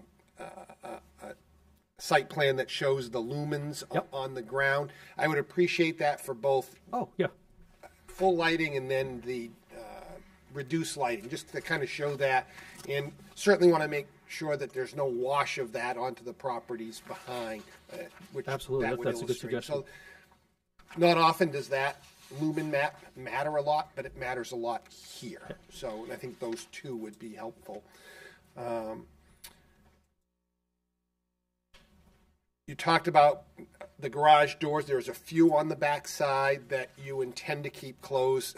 That's the intent. Yeah, it's the I building's love going to be intent, heated. but reality is difficult. Wash bays, maybe not as loud as mechanical bays, so I appreciate that we're putting those back there, but if there was a way to configure that differently, that would be great, but I don't know if there is, right? But wash bays are better than mechanical bays just from a noise attenuation perspective. I don't know if your dealership is going to be like a lot of new ones now where the service bays are climate controlled so that overhead doors are typically closed anyways. But They're looking at that. That is a concern. I mean, it's most certainly going to be heated, so 9 months out of the year, they're going to want to keep it closed. That noise traveling is perhaps a bigger issue than the light, quite frankly. Yeah. So, from what I understand in going through this, maybe Emily can shed some light on this, but a lot of the mechanical equipment it's a lot quieter than it used to be. we've heard that, yes, and I tend to believe that's true. Yeah. So, my final point, at least for now, again, at a high level, I like this project. I'm generally in support of the waivers that you're looking at here. I would just flag that we will have a robust discussion around the sidewalk. I agree with you 100%. Makes no sense to build the sidewalk that's going to get torn up in a few years, right? However, long term, the city is going to be required to maintain those sidewalks, and maintain means plow in the wintertime, which we have intentions on doing. Our current sidewalk tractor fleet is not big enough we don't have enough of them to do that as a route in and of itself. So we're on the hook to buy another sidewalk tractor. Oddly enough, sidewalk tractors cost like $250,000. Don't ask me why, but they do. So what we've asked applicants to do on the Route 108 corridor, you wouldn't be the first, is to calculate out what the sidewalk cost and then contemplate a contribution to that fund somewhere between zero and what the cost of the sidewalk would be. So we don't hold your feet to the fire what that should be, but we'd like to engage in a conversation around that if willing. That's all I have. Thank you. Mr. Horton and Mr. Rhodes. Yeah, thank you, Mr. Chairman. A couple of pros here to start with. Bringing additional jobs to the community, which is a great win. Adding to the tax base.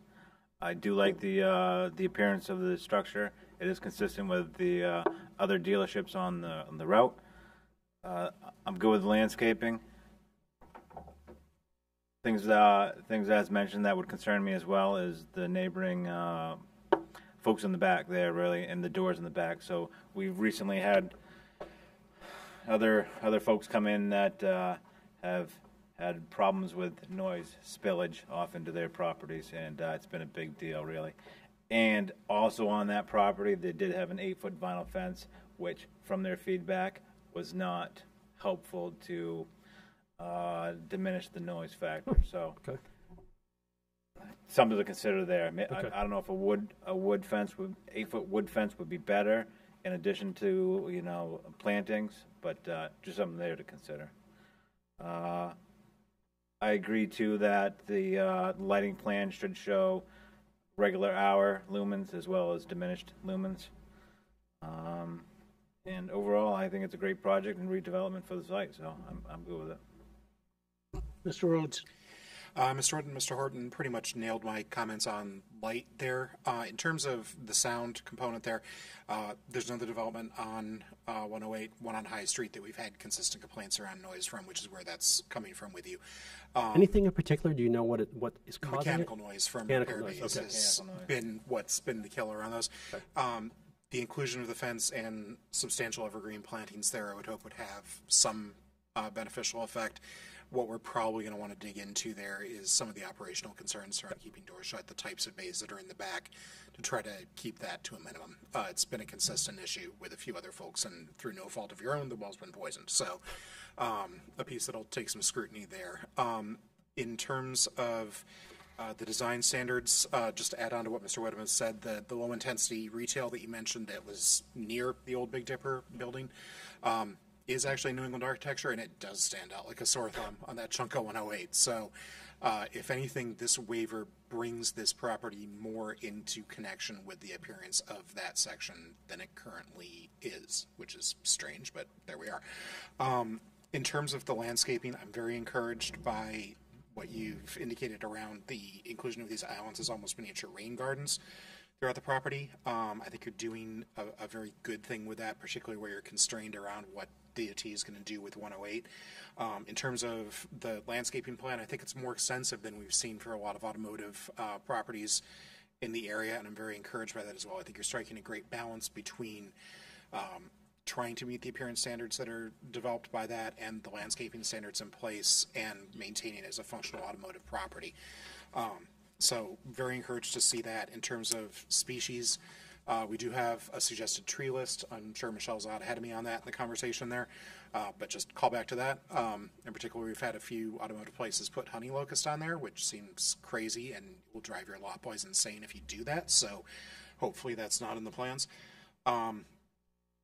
In summation, I think we're looking at a really good plan in a chunk of property on 108 that's had a lot of vacancy over the past few years. So I'm very encouraged by what you're doing. I'm very hopeful that we'll come to a quick decision on this when it comes up for a full review. I would just say it's good that you're talking to the DOT now, because all I can say there is good luck. We're trying to talk to DOT. Yeah. Yeah. Hate to discourage you, but I think we got one project that's been into this for 2 years. At least. With DOT.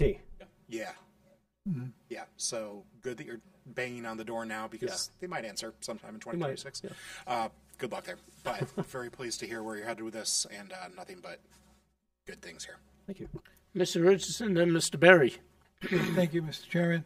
I have no problem with the parking plan that you have, and nobody's mentioned that yet, but I don't think they do either.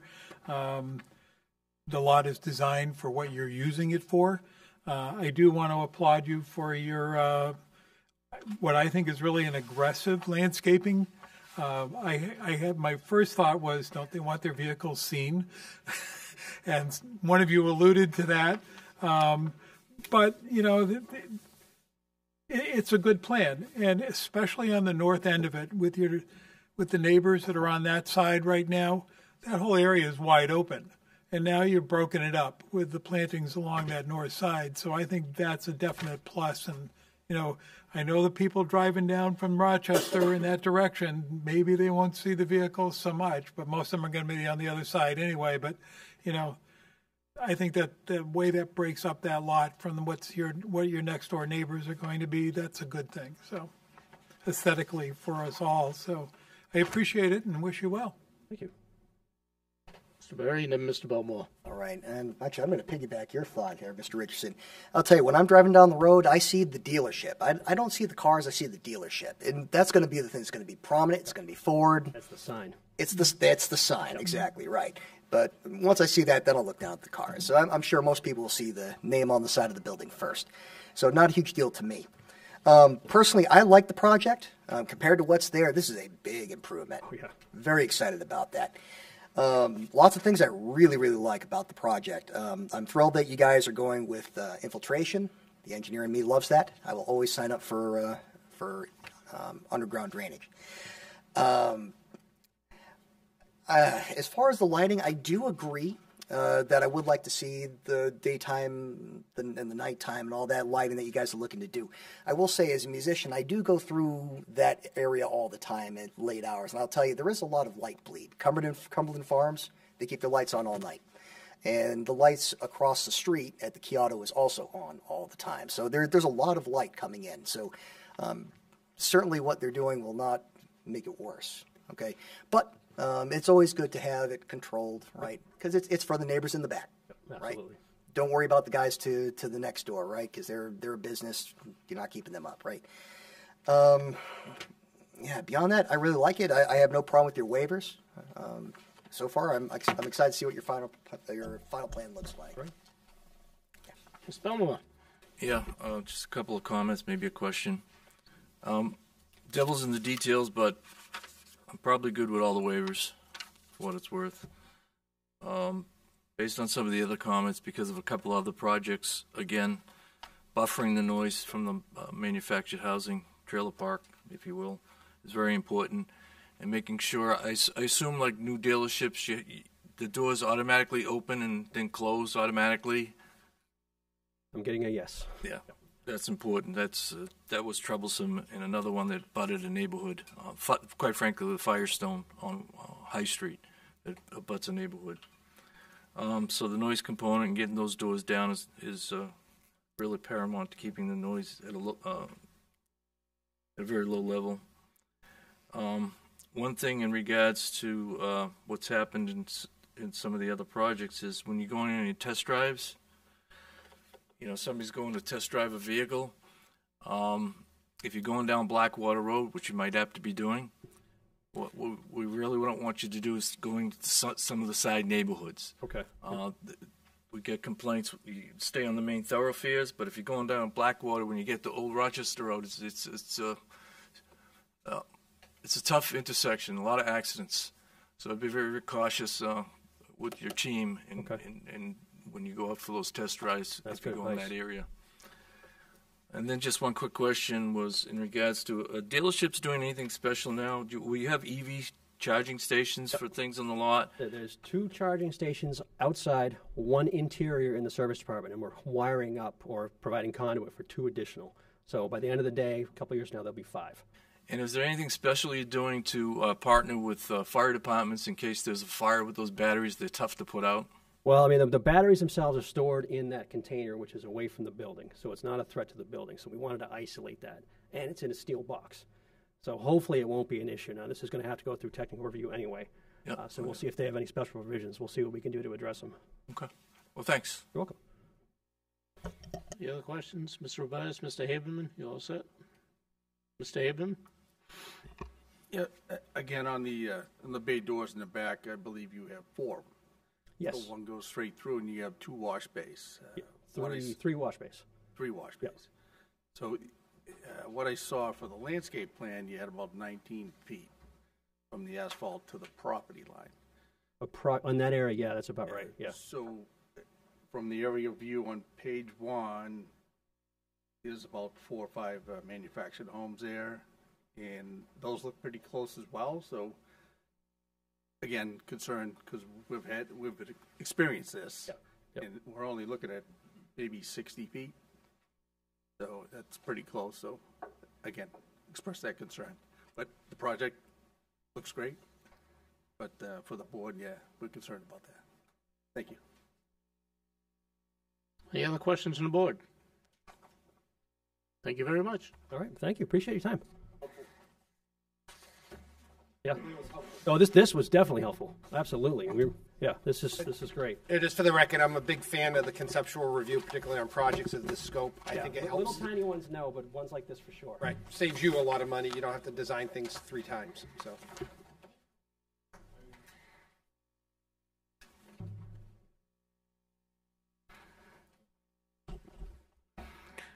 Item E, Adam Johnson is seeking a conceptual review for multifamily development located at 10 Green Street in the Business BH District with historic overlay. Assessors Map 10, Lot 172, Site Number 03-2024. Director Mears.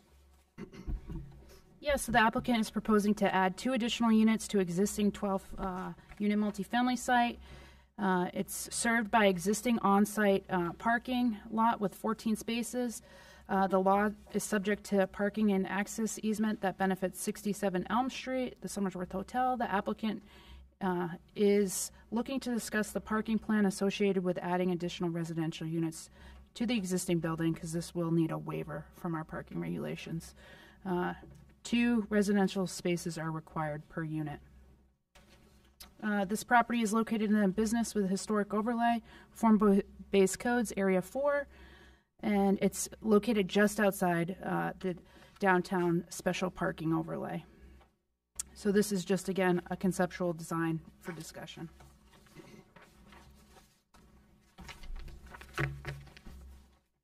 At this point, I'd like to invite Adam Johnson. Thank you, Mr. Chairman. Good evening, everyone. My name is Adam Johnson, and I'm here on behalf of the owners of the property at 10 Green Street, as noted, to request conceptual review of our proposal to add 2 new residential units to the existing multifamily property. As you know, as you're, I'm sure, well aware, the ongoing need for quality housing highlights the ongoing demand as well for residential units for this purpose. As noted, we're also requesting a waiver of the parking requirements. The plan highlights 22 spaces 2 of which are allocated per the easement to the adjoining property, adjacent property. And that would be a net parking space of a count of 20 for the 10 green use, which is a ratio of approximately 1.4 spaces per unit. And conceptual plans were submitted for review. We're ultimately looking to maintain the fidelity of the envelope of the property, the outside of the building, and use unpurposed and underutilized space within the existing property to implement this development. So if there are any questions, concerns, feedback, I'd be happy to hear them, address them if I can, and if not, bring them forward. Questions on the board? Mr. Witham? If Director Mears could help with the whole parking thing, maybe it's the hour. I don't understand. So he's before us because it would require 28 spaces, and so he would need a waiver from parking. How many does he have now? I think it was 14. Correct. 14 spaces. 14. So we're adding 2 units, so we have to add 14 spaces? We're already shy some, is that? Yes, we're already shy some. Got it. And then there's an easement for 67 Elm. Let's start with the shyness piece, right? So we're under by a lot already before we even contemplate these units. Was that perhaps because when this was originally constructed as apartments, the parking standards were different and did not require as many, or was there a waiver to have fewer to begin with? I will have to look into that question. I think there was a waiver. I've got an idea. Was it elderly housing? So maybe they contemplated. Well, this is conceptual review. I would like to flesh that out. You know, it's and here's the other thing that strikes me about the property right now. I've not recognized a parking issue with that property. My gut tells me adding 2 spaces is not going to exacerbate that because it doesn't seem to be an issue. What does become an issue with the Somersworth Hotel destined for demolition? If you've driven by today, it's fenced off, and we're heading in that direction. In the redevelopment of those sites, the ability to park there still will exist. That doesn't go away. So it's deeded, as I understand it. The Correct. easement provides access to the back of the hotel, historically, as I understood it, to provide access for maintenance purposes. The hotel being gone, the easement remains currently. So we would allocate 2 of the proposed new parking spaces. So it's not like we're to that parking purpose. cars there. As I say, I've not seen that happen, but you could, with this, potentially do that. They may, the new owners may. That being said, again, we're allocating 2 of the spaces that are proposed to be developed for that purpose, with a net increase for our purposes, additionally, of 8 new spaces. So. Now, is this under the? I'm good for now. Is this under the auspices of the Housing Authority? Because I know in the past people had been referred to it by the Housing Authority. Not explicitly. There are residents that are client. So is it market rate apartments? Correct. Yes. Okay. We have some Housing Authority voucher holders in the property as tenants, but it's not subsidized. Okay. Mr. Horton. Yeah, so going back to your last page there, here on the parking illustration, I think I currently counted 10 spaces on site now. So I guess where are you coming up with the 4? So 2 off-site? Is that what you... So currently there are 4 on the lower level, which are Okay. proposed to remain. Okay, The gotcha. revisions are for the upper parking area. And is your intent to build out that upper parking lot? Grounds do not need to be expanded. There's some brush that would need to be removed, Okay. and paving would be done to facilitate the paved parking requirement. I guess my concern there was I just from just a quick glance, it just didn't seem like there was a whole lot of space to be building out additional parking spots. So I guess that was just my observation and / concern. So sure, I'm good if you can work out additional parking with an offsite with 67 Elm Street. You know, to get your parking needs met there. I'm kind of good going that route as well. So I think if you kind of come to some sort of solution in that sense, I'm good with it. So, Mr. Robitis and then Mr. Rhodes. So I think that Councilman Witham had made a point that he hasn't seen a parking problem there. I think Housing Authority had issued vouchers for there. I think it was predominantly housing more elderly population. So that's probably why there weren't cars there. So if that's going to end up going to a market rate building, so to speak, people are going to have cars and they're going to need to park them. So I think we need to keep that in mind, that we need parking as well. So we're going to have an overflow. We've got that other project coming in, and I think some of that traffic's going to also probably, some of that will end up parking off-site as well. So I just want to make sure that we don't end up jamming that that neighborhood up. That's all I have. Understood. Thank you. May I just address one piece of that? Sure. And I obviously share the concern with regard to the current model of tenants that were sort of inherited from prior ownership. There's only a small number of them that were housing voucher holders as of late. That was likely the different years in the past.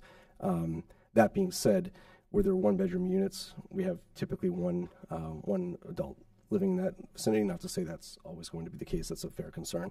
But the rental model really facilitates accessibility for young professionals, retirees. It's not typically a rental model that we have families coming and going, but the concern is well heard and well appreciated, so we'll certainly take that under planning. Thank you. Mr. Rhodes? Agreed that my real only concern here is around the total parking count. I'm having a little bit of trouble following this, probably because it's late in the evening and my brain's a little full. So currently we've got 12 units, 14 spaces. Is that correct? Correct. Okay, you're proposing to add 2 new units. Based on the sheet you provided with parking out here, it looks like there's 18 spaces mapped, but one of them is awfully small. So we're talking about adding 2 units and really adding 3 spaces? So the total parking would be 22 spaces, which includes the existing parking down below that's not reflected because it's a different elevation. The proposed modifications to parking would be in the upper lot that's reflected there. I apologize if the dimensions are askew, but they are intended to be the same, consistent to meet regulations across the parking lot. So the proposal here is to go from 12 and 14 to 14 and 22. Correct. So 2 of which are allocated to the adjoining property as part of the easement. 14, 20, but going from 12, 14 to 14, 20. Correct. So if my math is right, you're taking an existing situation that isn't a parking problem, but requires a waiver, going to a new situation that would still require a waiver, but would be closer to compliance than it is today. Correct. Okay. I failed to see the problem. I have a question for Director Mears. How does this affect the 85 Elm Street project? Because they're kind of jockeying for parking spots. Also, I think Mr. Robitis kind of alluded to that as far as that project.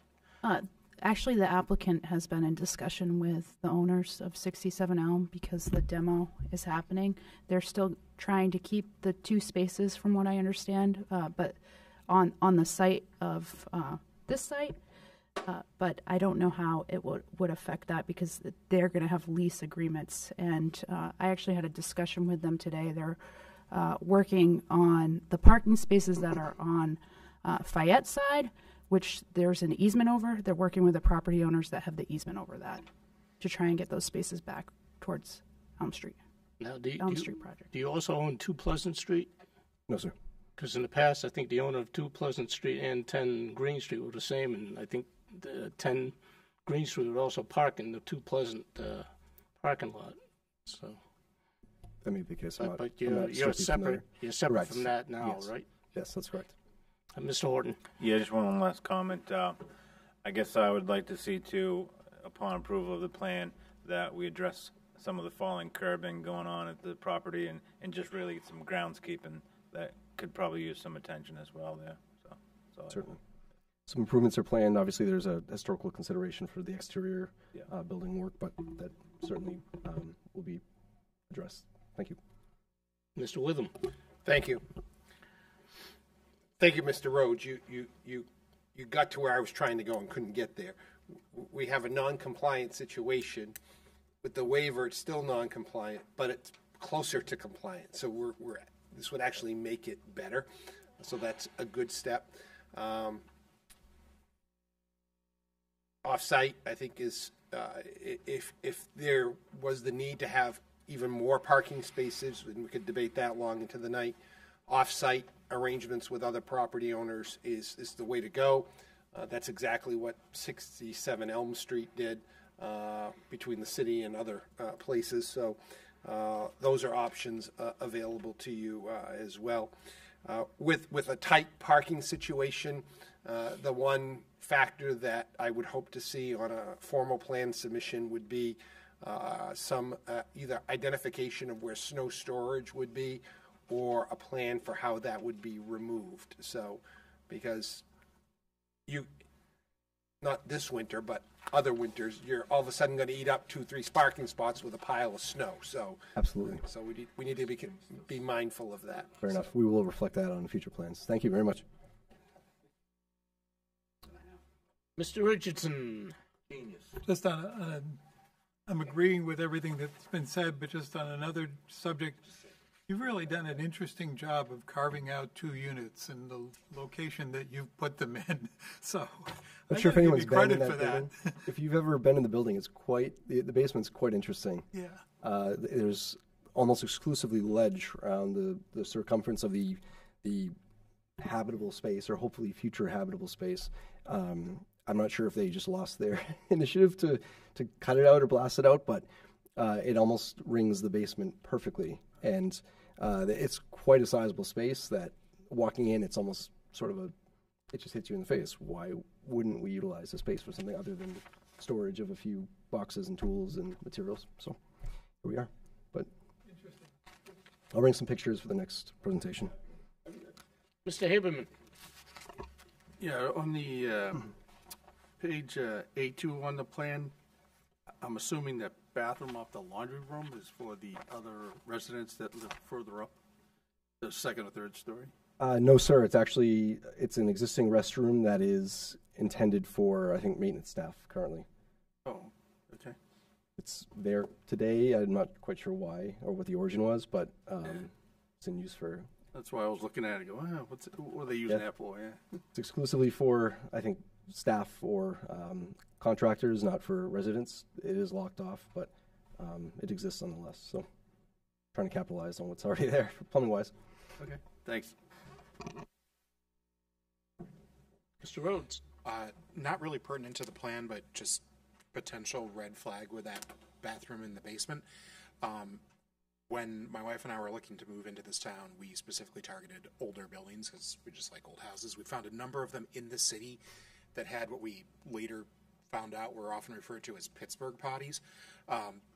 Bathrooms in the basement that were intended for usually industrial workers coming home from a shift to get cleaned up before they went upstairs to the rest of the family. A lot of those had significant problems. So if you're dealing with one of those, you might want to take a look and see if it's a potential problem for this site. Thank you for that.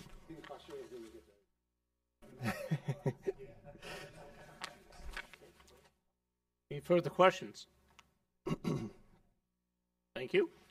Well, I appreciate all of you. I know you stay here probably beyond your hours, but it's been very helpful, and I appreciate your time. Thank you. Item F, any new business before the board this evening? Good answer. Workshop business. Item A, revision of subdivision regulations, Chapter 22. Director Mears. I'll receive my memo regarding the public hearing.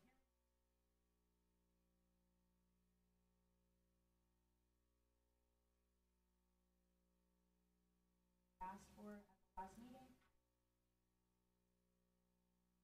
Sorry. The planning board will take into consideration lighting recommendations provided by the Site Review Technical Committee. Generally, lighting for safety shall be provided at all intersections at the distance along the street of not less than 400 feet. Oops, sorry. Standard Eversource light poles, fixtures, decorative or traditional, shall be used for street lighting, and street lights shall be LED bulbs. And so those were the two things that were asked to be added. Question. Mr. Belmore.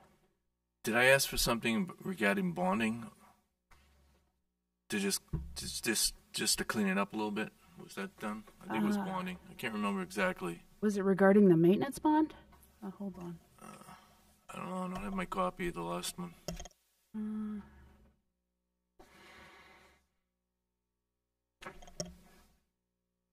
It's probably going to be more of an administrative, just decluttering the language. It won't have no substantial change, would be my opinion. Okay. So we'll figure it out.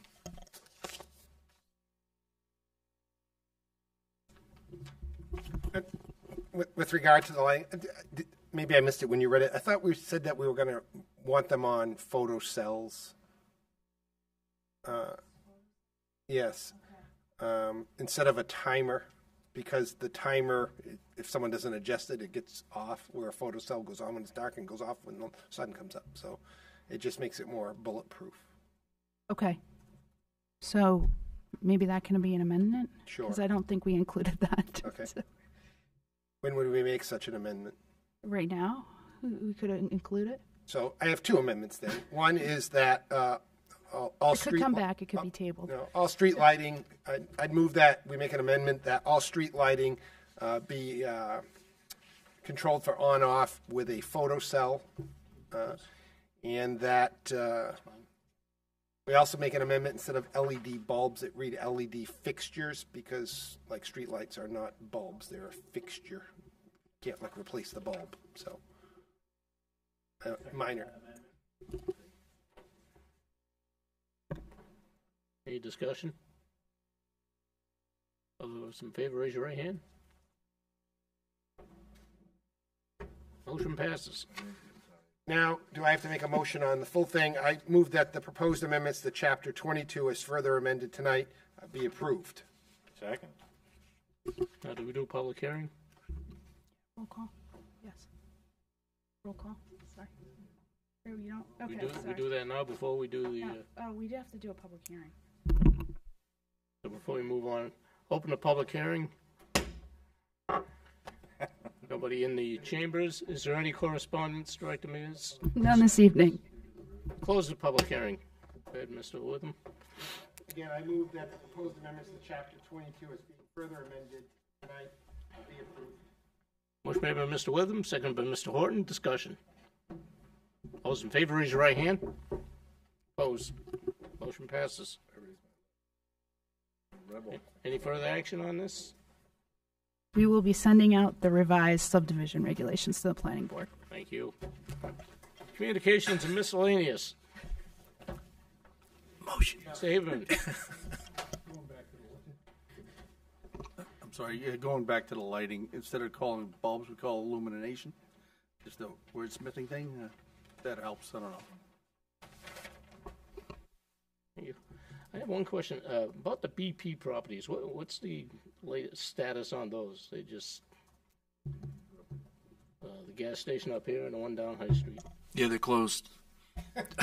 No, as far as what any development or sale, or are they just static so far? Static. Okay. I don't know if Michelle knows. We have not heard from the BP on High Street here in downtown. And the one on High Street, or in the residential commercial zone, I guess they were cleaning some of the tanks out there, I believe. Okay, so there's nothing. Nothing new to report. Thank you.